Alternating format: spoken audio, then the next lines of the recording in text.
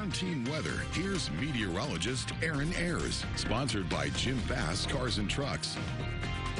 So, Aaron, what's with the weather update? Well, things are quiet here in the Concho Valley right now and calm. Just seeing some clouds out there on the high-res radar and satellite imagery here across the nation. That storm system that we saw earlier towards the end of last week, it's already pushed off the coast, the East Coast, and we're just seeing calm, quiet conditions right now here in San Angelo and across the area. Just those clouds out there, you're really not going to be able to see them, especially on our tower cams tonight. But if you go outside and look for yourself, you'll probably be able to see a few of those clouds, especially around the moon tonight. You'll be able to see those there.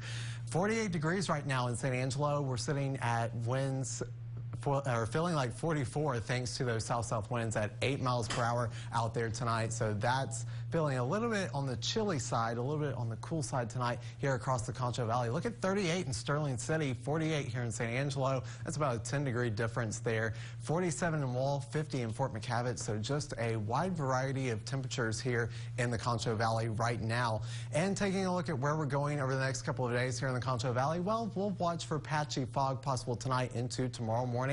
A cloudy week for us with two fronts that we're watching here closely that will bring end of the week rain chances for this coming week.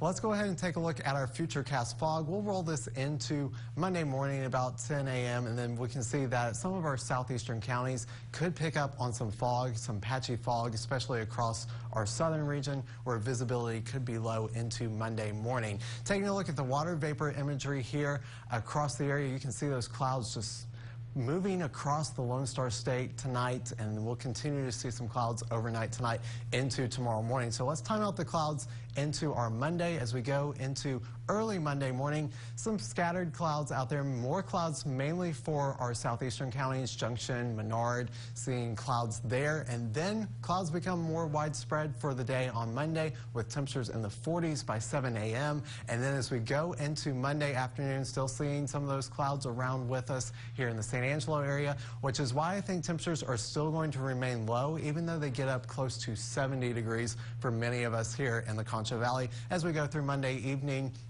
still seeing those clouds sticking with us, temperatures in the 50s here across the Concho Valley.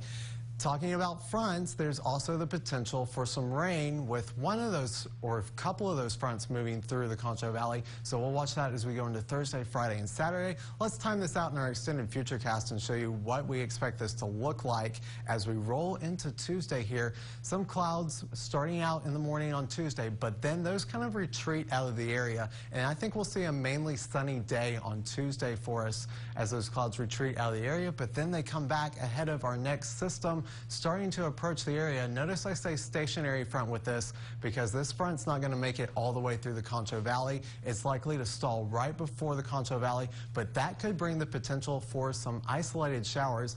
And then our cold front comes through on Friday evening into Saturday, and that could bring a better chance for showers as we go into Friday and into the weekend. Some slight showers on Saturday, then clearing for the afternoon on Saturday for us. But for tonight, 41 degrees, partly cloudy with patchy fog, winds out of the south-southwest at 5 miles per hour. For your Monday, 72 degrees, mostly cloudy, winds out of the south-southwest at 10 to 15 miles per hour. The next 5 days here in the Concho Valley look like this, with partly cloudy conditions on our Monday, more sun on our Tuesday, then clouds, some slight chance for some rain on Friday with a front coming through, and the rest of that 7-day looking mostly sunny to partly cloudy. We'll be right back on KSAN News.